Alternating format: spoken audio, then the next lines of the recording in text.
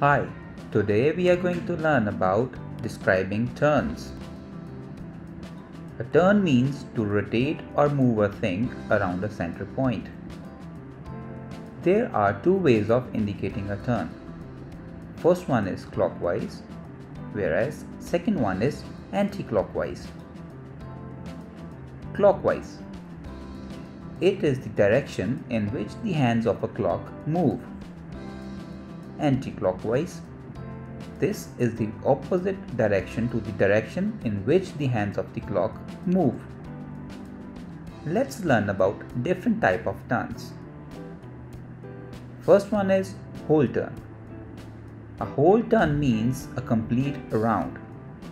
When we start from a point and take a full round turn, it is called a whole turn. Next is half turn. Half turn means a turn in opposite direction.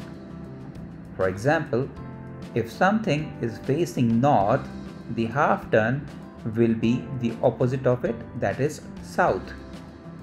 We can take half turn clockwise and anti-clockwise.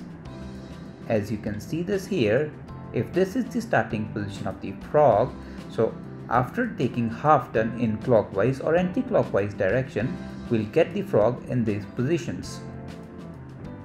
Next is a quarter turn. A quarter turn is the half of a half turn. Quarter turn will be from north to east or turning clockwise.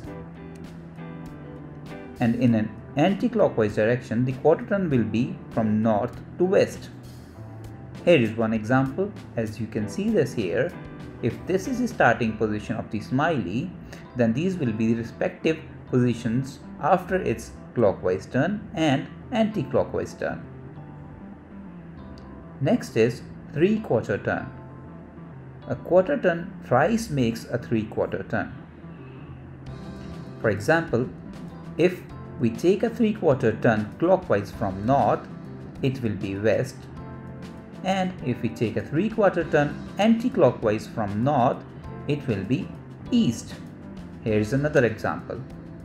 So if this is the starting position of the penguin, then these will be the respective positions of the penguins after taking the clockwise turn and anti-clockwise turn. Let us solve a question here. So the lollipop has turned. So is it quarter turn clockwise? Is it three-quarter turn clockwise? Or is it half turn clockwise? Now by looking at this figure, we can see that the lollipop has turned three-quarter turns clockwise. Hence, option 2 is correct.